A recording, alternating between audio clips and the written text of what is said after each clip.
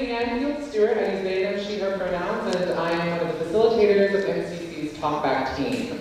So I want to first thank you all so much for coming out to this conversation with these amazing artists today. MCC's mission is to provoke conversations. So this is part of our Let's Talk series, which is dedicated to having conversations that provoke other conversations, and more conversations, and on we go. So once again, I want to thank you all for coming. I also want to take a moment for a land acknowledgement. For those who aren't familiar, this is just a procedure, a process to acknowledge the land that we are on that has been stolen from Indigenous and Native people. We are on the land of the Lenape people. Thank you. And these are people who exist today and deserve our recognition and our celebration and acknowledgement. I also, within that land acknowledgement, want to acknowledge the continued gentrification that occurs in New York City that pushes Black and brown people out as well. So if we can all just take a deep breath in and a breath out to remember the land that we are on and to be grateful for it. So thank you all so much for coming today. I think that I've said everything I need to. Oh, I will say one last little bit of business, is that this is the show that Wrong Man is happening in. Let's give a shout out to this amazing set. And if you would like to see another incredible piece of theater across the lobby, we have Seared by Teresa Rabat. So make sure, I'll give that a clap as well. All right, and so with that, I'm going to bring out Amber Gray.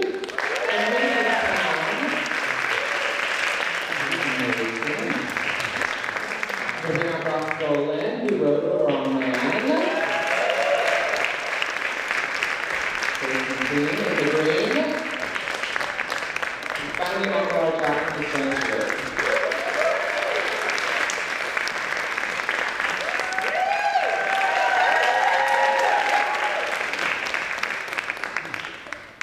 All right, so we have 45 minutes, and I'm going to work you all to the bone to do it. So let's get into the conversation. First of all, when you share what I'm about to ask you, can you also just include your name and pronouns, just so that we're reminded of how we should be referring to you and celebrating you. Okay, so I think that often as artists, and particularly as artists, you know, you've got a little something to brag about. You all have fairly illustrious resumes, and you're never really supposed to talk about them. So I'm giving you the opportunity to celebrate yourself now, and I want you all to just share down the line what is your humble brag, and that can be anything. It can be, and I've given you the spectrum. So just let's start with Michael and go all the way down. You're going to start with you. We're going to do it. We're going to do it. Pull that mic over so we can hear you. Humble brag? Michael, are you in your pronouns? I've recently attended this very secret thing in Santa Barbara. And that was very complicated, and it was a lot of very, very famous people were there, who some were very nice to me, and some didn't care that I existed, which was actually my preference. But it was this interesting sort of peek behind the veil of how the other half lives. And so that's my humble brag. Okay.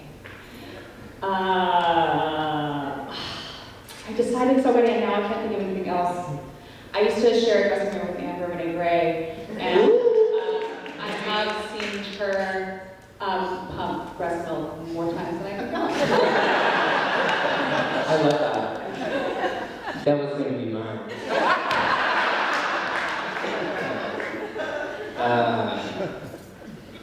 So I've written some songs for some people, but my favorite part is that I sing on most of them. So if you listen to the background of Dangerous Woman for Ariana Grande, that's me singing all the harmonies. And if you listen to My House for Flo Rida, that's me literally singing the entire song, just tweaked down a third, and I sound identical to Flo Rida.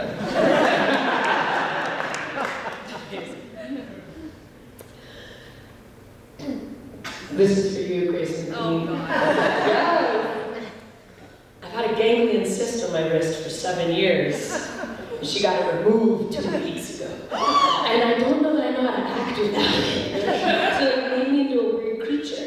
But my humble brag is that the orthopedic surgeon was like, you're going to need general anesthesia, you're not going to be able to do the show that night. I was like, you don't know me very well. He prescribed narcotics to work. I was like, I don't need that. I don't need those antibiotics. And she did it anyway. I had a split splint. I had like a sling for a while, and my hand was swollen and bruised, and there I was with my fan. Yeah. I love that. Let's give a round of applause for this one. Amber, since you started off last, I'm actually going to start with you now. So you are currently performing in a glorious rendition of Hadestown on the Broadway. 8 Tony Awards, correct? Casually? 8 Tony Awards off of the show, is that right? Yeah. Yeah, I mean casually, just like whatever, it's no big deal. It's like, you just get to hang out with all these cool people. You've been with the show since 2016 in the Off-Broadway production at 14. Ooh, girl, let me tell you something. Wikipedia lied to me. Where you been, girl? What was the show before that? Because I know that the 2016 was in New York Theater Workshop, right? Right. When I say I've been with it since 2014, that's when I did my first workshop. That was a 2-week workshop that we did up at Dartmouth. So I've done 6 2-week workshops, and this is my 4th full production of it. Amazing. Yeah. So part of my question is this. I think that as like actors and performers, there's sort of the pressure of like, you know, what comes next after the show ends, right? And so that's a lot of like, you know, and then there's the post-show depression that you go through of like, oh, I just spent all this time creating with all these amazing people, and now they're not in my life anymore. Or at least they are, but just not in the same frequency. And so I feel like actors and performers often experience that pressure like in between shows of like, what's coming next? And so we'll sometimes say no to projects that have like asked us back because it's like we have something that's solid. But to be that dedicated to a show since 2014, like what sort of was that process for you, making the choice that Hadestown was the show that you were going to stay yoked to for this long period of time? I have to say, I graduated from grad school in 2010, so I basically spent the last like decade working on maybe 5 shows. And those 5 shows have all re-upped multiple times. Like I'm very loyal to projects once I get attached to them. And that's just how long it takes. It takes 3, 4, 5 years. And only this year was my first time ever having to like say goodbye to one where they kind of came up at the same time. It has magically aligned that I will like leave New York Theater Workshop Hadestown for a little bit to like go be back in Great Comet again.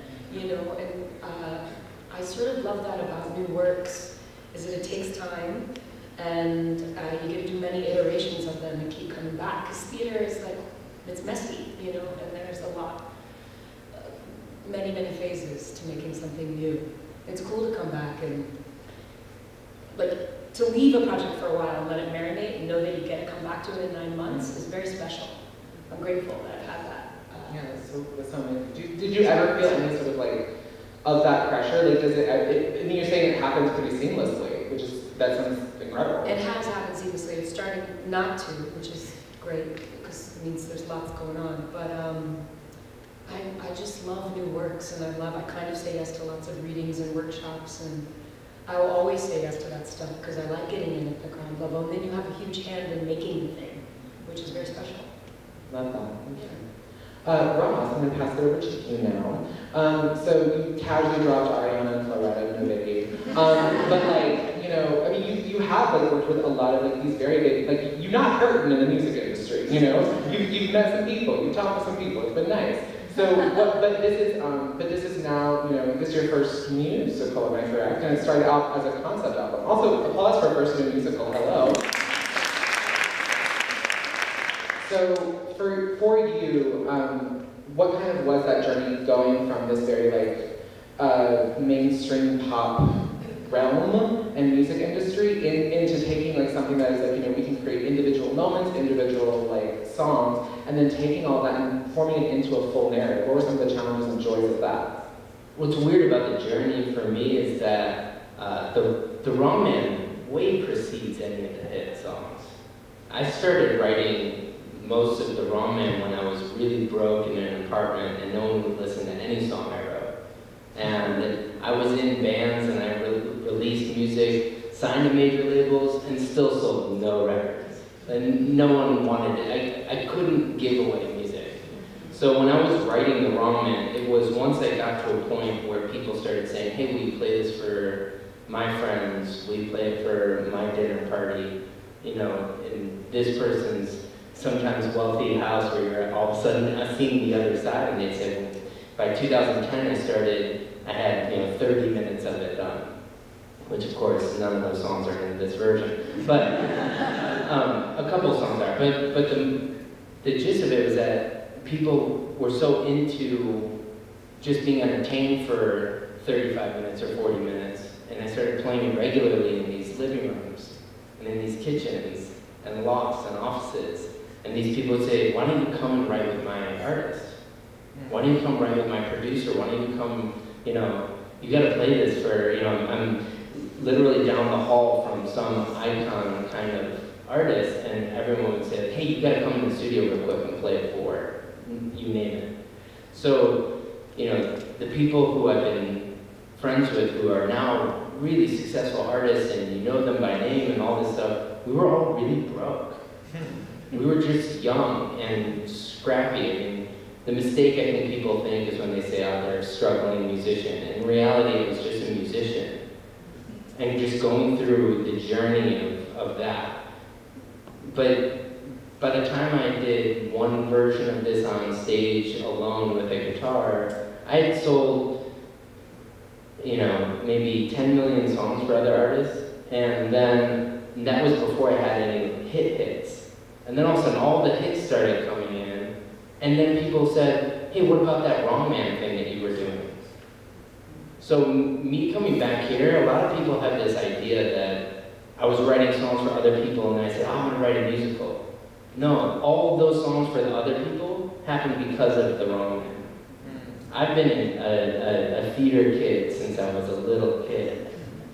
I was in theater growing up. I just got, you know, I looked for schools for theater and they'd offer me music scholarships. So I went and did music instead. But my heart was here. So it's a new musical to everyone else, but, you know, how many of you have relationships that have lasted for 14 years? You know? And, you know, one of my best friends is the lead of this show, Duran. You know, it's being performed by one of the most genuine, honest, wonderful people on the planet, and he's brilliant. You know, Josh Henry's been there from the get-go. He's so good, and he's bringing to life my friend. But I don't see this as that. You know, all the success from the songwriting stuff, it's just opening doors for something I've been working on for most of my adult life. Thank you so much for that. So I like, as a moderator, I like to be like, okay, let's look at the common themes. Like I'm seeing like some dedication, some like staying committed and loyal to projects, as well as like some like, just keeping at it, keeping it going, recognizing where you come from, loving that. Just pointing these out for the audience. Okay, great. So I'm going to hand it over to you now because you are, you have an incredible show that was commissioned by S53 in the Green, and you also are currently performing in Cyrano at Signature, and also work casually on this stage in Alice by Heart, and we're phenomenal if you didn't see it. Give claps to all of you who didn't see it. There's certain songs, and whoop, she went up there. I was like, oh. I said, yes, we love to see it. We love to see it. So I think that my question for you is kind of, you know, as someone who is achieving success or achieving recognition and achieving like space for your writing and your acting to occur simultaneously, how are you sort of navigating that? Do you find that like as a writer you sometimes have to work extra hard to be taken seriously because you are also a working actress? Do you find that as an actress, you know, you are sometimes having to work extra hard as a writer? Because I think that often, you know, the industry, musical theater industry, and any industry really wants you to kind of be one particular thing because it's easier to market you that way. Do you feel that pressure? Yeah. But I don't want to do just one thing, and I haven't had to make a decision yet, so I'm going to keep writing it out. And you know, just the show that I wrote that went up at LCTV this past summer. That's the first like show that I've written. I've had a band and I've been writing things. I've been writing things, you know, for the band with a narrative that's like 3 to 5 minutes, and I've never written anything that is 90 plus. But I had been that was an old passion project for me as well. I've been working on that for a long time. I came to it because I studied medieval art in college and just liked that. I didn't know what that was going to be. That wasn't the thing I was supposed to be focusing on, but I liked it, so I wanted to study it. And And then I came to discover this amazing historical figure in Hildegard von Bingen, and I was just like, who is that? I think I just have to, it just started as me just responding to this inspirational person, and many, many years of that, just trudging around and trying to find out what this thing was until maybe 7 years later, it crystallized into a show, which is absolutely the hardest thing I've ever done, and also the most rewarding. And bookending that, you know, started the year here at MCC doing Alice by Heart, and ending the year doing somebody else's show somewhere else, and it's been really valuable to be able to be on both sides of that table. Oh my gosh, you learn so much, my friends. And I'll say, I don't know if this is am I answering your question, but where am I answering? I want to just say like something that I learned that I'm so grateful for by being on the other side of that table as tour, as a writer and as a creator, was really to just see like the community that comes together to make your little seed of a baby idea come to life. It's just incredible. And you know, I'm usually a part of that community in like, I'm a cog in somebody else's wheel, and I'm happy to be that cog. I love figuring out how the wheels turn. But to have like your own kind of wheel and to figure out how to put those things together, and there are other people who show up to make that thing happen, it's, being an artist is really fucking weird, hard, and cool. Yeah, and now that there has been like, I had a thing that I wrote in it, people did it, and other people came and saw it, and that was great. Now there are like other opportunities coming up, and like for instance, in the next couple of months, I like turned down an opportunity for a job because there's this like 2-week period of time, like time becomes really, really important, where I get to go away and work on writing something. And that feels really valuable to me. That, I'm not getting paid for that. The job would have paid me something to be the cog in somebody else's wheel, but the time away to work on something new, that sort of outweighed the paycheck for this other thing. And so like that's the thing that's starting to be negotiated, is how do I want to be spending my time? Yeah, it's becoming not necessarily so much about like getting jobs, but like the quality of jobs, and having the time to make and know what feels valuable to me. Yeah, I think that's that's just so much of like what I can crave for as artists and creators in general, is like the time where we start being able to determine the value of our time, not just by how much money we're getting out of it, but by like how we are spending our time. So I really appreciate that. That's such a like privilege and a joy to reach, I feel like, as an artist. And congratulations on that. That in and of itself is a joy and humble brag. Alright, now I'm going to turn to this one, Michael R. Jackson, of A Strange Loop. So you did this little show, like, it's incredible. If you have not bought the album, then what are you doing? I personally am trying to make sure that it becomes the #1 on the title, so everyone else needs to help me to get like all the other venues. So A Strange Loop, incredible, it's so amazing. I think that this, like, A Strange Loop in particular, I feel like it's part of a category of shows, if it could have a category, I would say that it's part of a category of shows that is often labeled as like unapologetic or unapologetically Black or unapologetic in its portrayal of X, Y, Z. And I'm sort of wondering, you know, how you as a Black queer artist are navigating, or just as a person, if not to take away those things because they all exist in one, but how you are navigating sort of the label of unapologetic. Do you navigate it at all? Does it feel important to you? Does it inform anything in any way for you? Like that word unapologetic, and that's a word that I'm placing on it, but I feel like I can helpfully say that about that piece.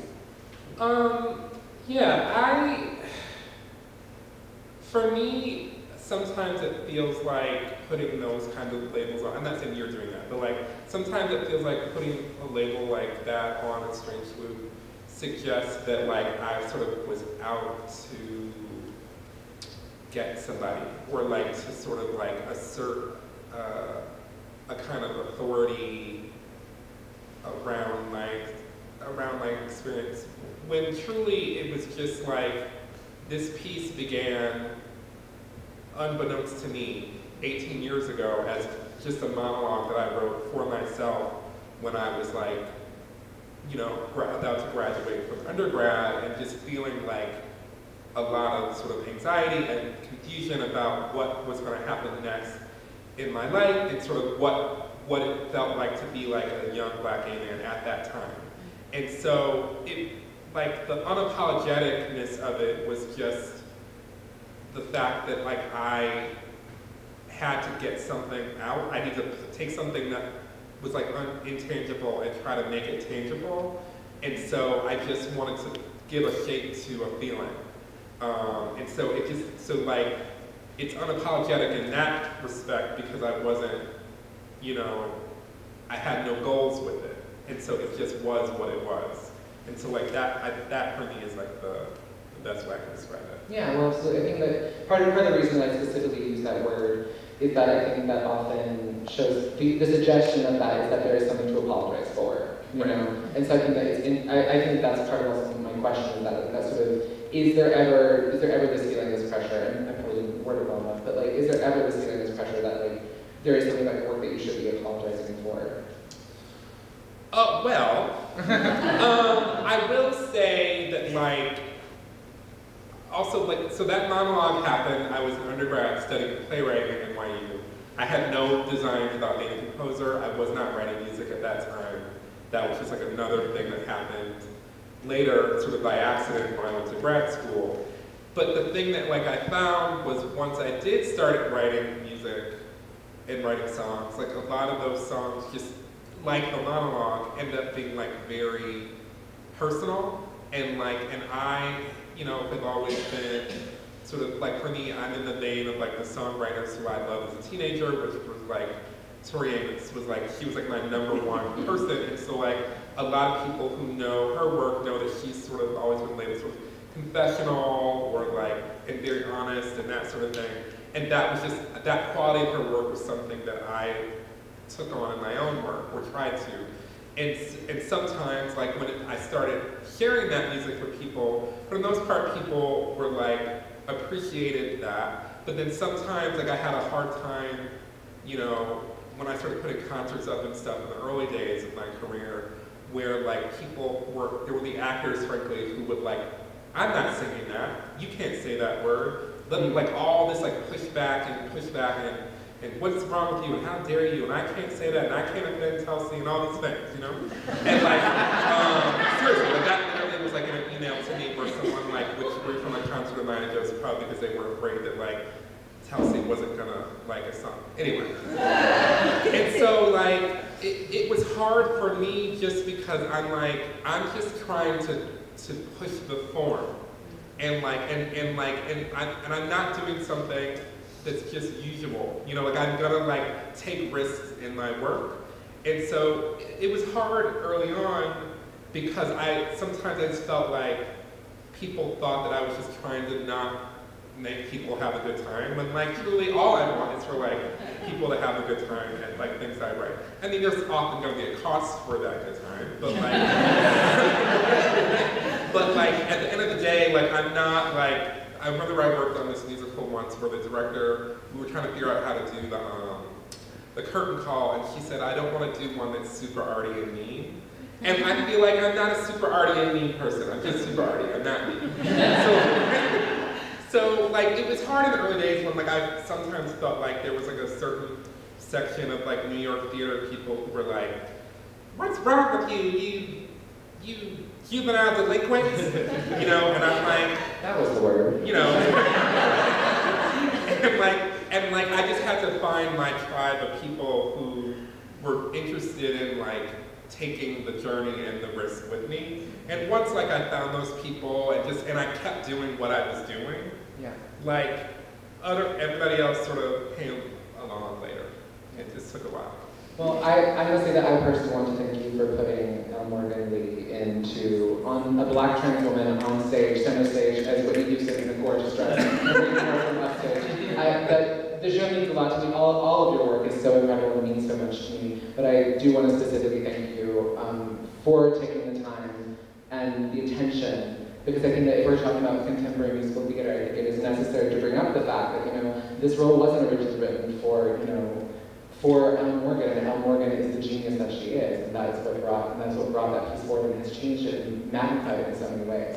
So I want to thank you for placing a Black trans woman center stage for a moment that we deserve and that we should have more of. So thank you for that. All right, this is the moment when I look at all of you, and you get to raise your hands, and I will point at you, and then you'll ask questions of these lovely individuals. Keep it cute. Keep it cute. All right. Anyone have a question at all? If you don't, yes. Amber, since you've been doing your show for such a long time, how do you keep it fresh? How do you keep, you know? How do you keep it fresh, Amber? As a performer who's been in a show for so long, how do you keep that work fresh? Training. I am overtrained. I am a very technical actor, and I think about training all the time on stage, and it just helps you repeat, repeat, repeat. And I find it deeply satisfying to repeat and do something for a year. It is a form of insanity to do something so minute over and over again. And it's really fun. And after 3 months, you short circuit and you have panic attacks and you're like, I don't know the words, I don't know the notes, I'm on the trick. And then you do because you think about what foot you're going to take off. And then you go through that phase for like a few weeks, and the company tends to go through it together, which is really fun. And then you go deeper, which is rad.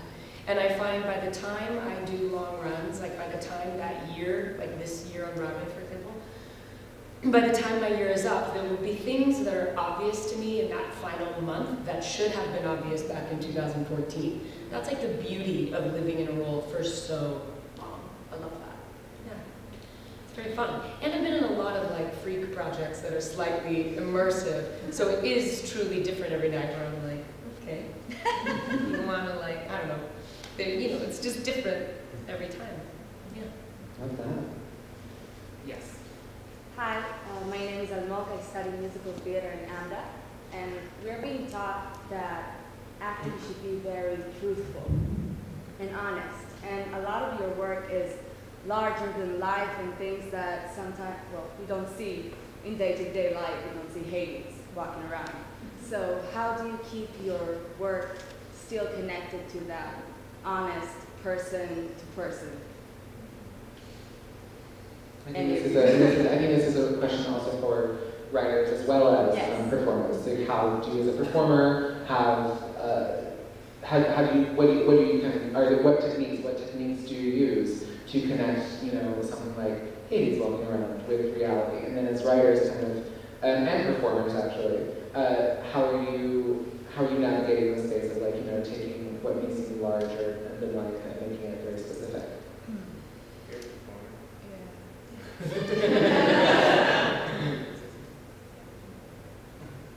I think like it's all real life.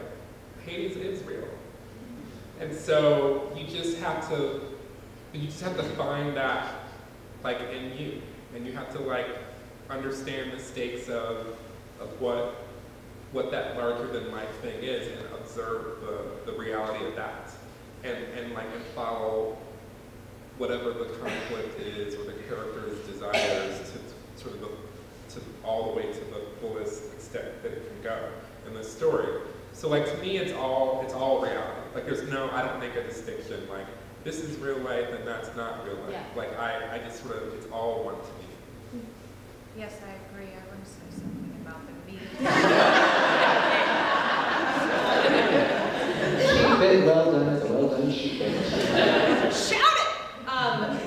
I just want to say something about the medium of theater, which I really like. You know, we could tell stories there are many, many ways that we can tell a story, and theatricality is really fun and cool and weird and great. And it's fun and cool, weird and greatest when it's grounded in honesty. And I think that that's achievable at any moment. You just have to remember what that is. Like you, as the creator, as the performer, have to, tap into that honesty, and then it becomes whatever it's gonna be. Like one of the characters in my show was a person who was played by 3 people at the same time. That's weird. But the reason behind that, I wanted to theatricalize an emotional state of being.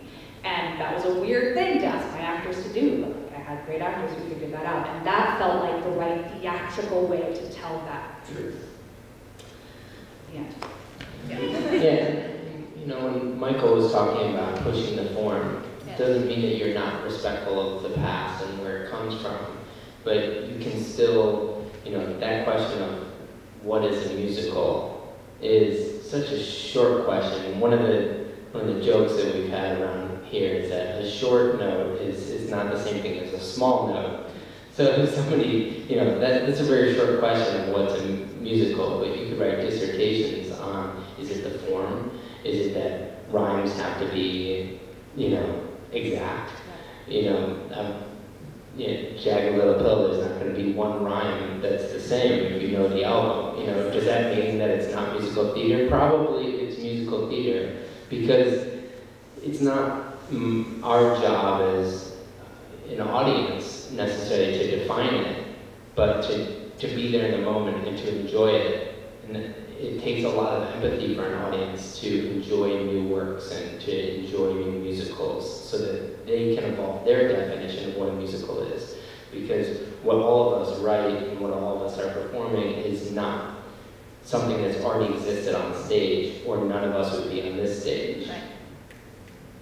I think there's also in common threads that I see in a lot of your work, whether it be as performers or as like writers, there is sort of this joy that, you know, theater is make-believe. We are playing professional make-believe and we get to be paid for it, you know. Or writing professional make-believe and we get to be paid for it. And so I think there is a joy to sort of extending our imaginations, and what that does is as we announce like the possibilities, like what does it look like for, you know, Whitney Houston to come out of the grave to tell you that you're not like the right kind of black person? Like what does that really look like? You know, what does it look like to take Hill with our story and expand into 3 people? What do these things look like, and how do we push the media? And it's through extending that imagination. It's so beautiful and exciting to have you on today to talk about that. Yeah. I think there was someone right behind you. Yeah. Was that true? Yes.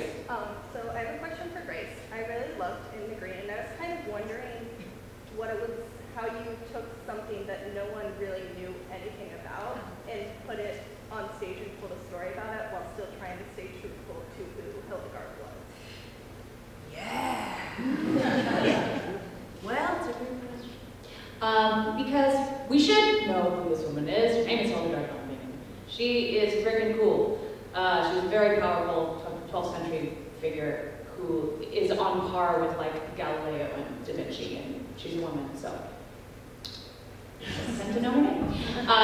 But yeah, I asked that question of myself a lot, because there have been other things. Like there's a movie that came, the German film from 2012, I recommend. It's called Vision, about her life. Great, cool. There are other people who have felt like me, who are like weird little casual medievalists who have been like, this lady's cool, how can I embody her and tell her story? But it's really like only other people like me who will go and seek those things out. It's like, nobody else is really. The question was, how do I take this thing that I think is really cool, is like kind of niche, and make it accessible to a modern audience? And so that kept taking me to a personal place of like, what is it about this person that I today in 2012, when I started working on it, that I respond to about her?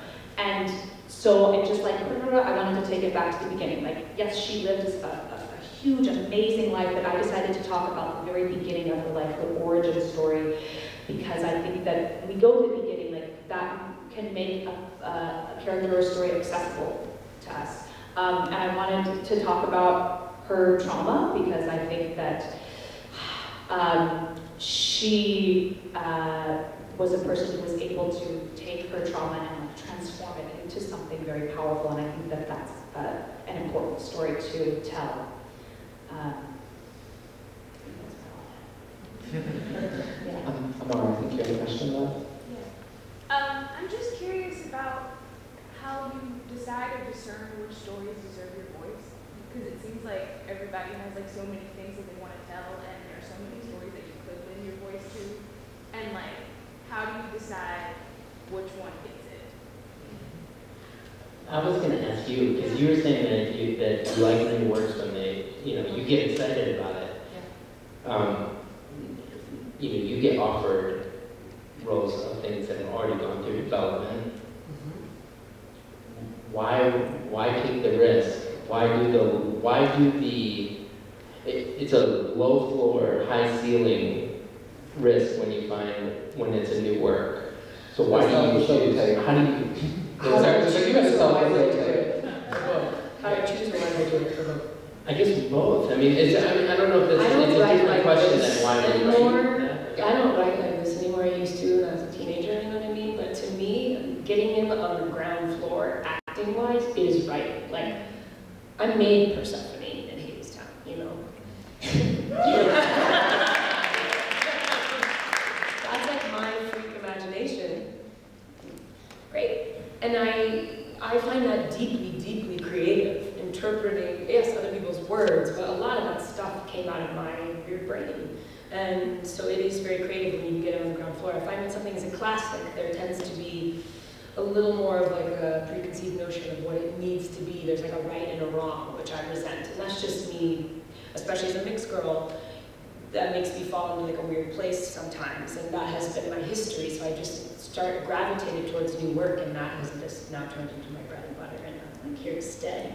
Maybe one day I'll be in one of the 4 Chekhovs, which I look forward to. I don't really care about a lot of the classics anymore because I want new stories being told. I want to see them Morgan, you know what I mean? I want, like, that turns me on as an artist. And like, if you do it right, you don't ever have to retire from this career. I'm gonna be like Andre DeShields, sneaking across the stage. And then I'll be in Shakespeare. But yeah. I guess I'm just curious about like what the voice of the story is that makes you go, this is the story I want to tell. And like, when you read about Hildegard, like what is the thing about her that like got you? What was the feeling? What was the... I'll tell you specifically about her. It was that she was a powerful, creative individual in a time when individuals didn't exist. I mean, it was truly like historically, people didn't sign their names to their art because it was all like, okay, the church, okay, let me go take it back. And her name was on all her shit, and she's a woman that nobody, like centuries, it took before somebody else was doing something like that. So just like, truly like her individuality, her individual voice, like where did that come from, and how was she able to access it and let it be like against all odds so powerful.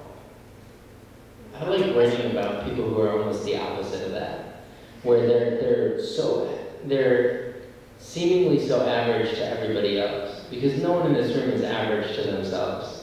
And I find it so interesting to find out why this person is exceptional. And so to go and tell in a unique city, a unique time, a unique situation, whatever it is, I'm really inspired by trying to, the stories. I'd rather watch Fargo, the movie where it's these random people all found themselves in this very strange predicament.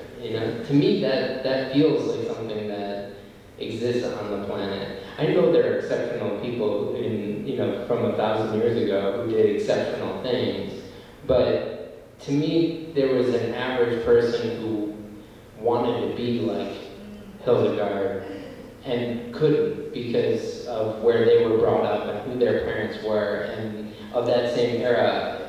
You could write the same stories, Rosencrantz and Guildenstern. I'm writing their musical before, if anybody else. To me, I'm inspired by them.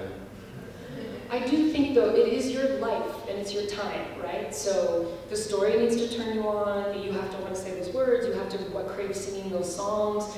You have to crave being in that room with those other artists. Like, sometimes it's purely the people in the room while I say yes to a gig. And magic can happen there when it's the right people. But if like, most of those things aren't true, walk. Get out of there. Run. Yeah, I would say, like, as human beings, we contain multitudes. And yet at the same time, we also have a lot in common with each other. And so when there's like a story where there might be someone that's not necessarily exactly my background or whatever, there's still like there might be an energy inside of them and their story that feels very similar to something inside of me. And like as a writer, I get to sort of transmogrify myself in a way to sort of like deal with some other thing that like feels analogous to me, like in my own life. And so like I sort of like, that's how I find my way into the stories that I want to tell. Because like often, because most of the time those stories are like things that like won't leave me alone. And so I just have to keep after it. And like, and that's how I know. Whereas like there might be other stories where where I just can't find the sort of energy connection. And just like, I'm not that interested in sort of telling the story.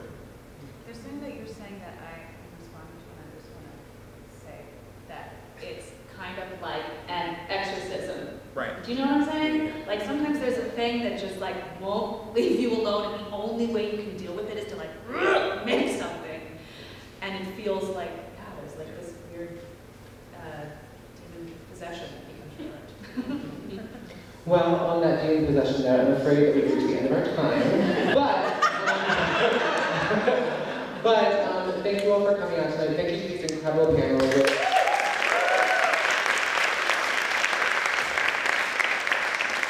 Please make sure that in the lobby you're talking to all the people. Get your tickets for Seer, get your tickets for The Wrong Man, get your tickets for Cyrano, Hadestown, and for whatever Michael Jackson or Jackson's cooking up next, which I know will be amazing as well. Actually, here's what you can definitely do. You can go on and you can buy a Strangely Cast album.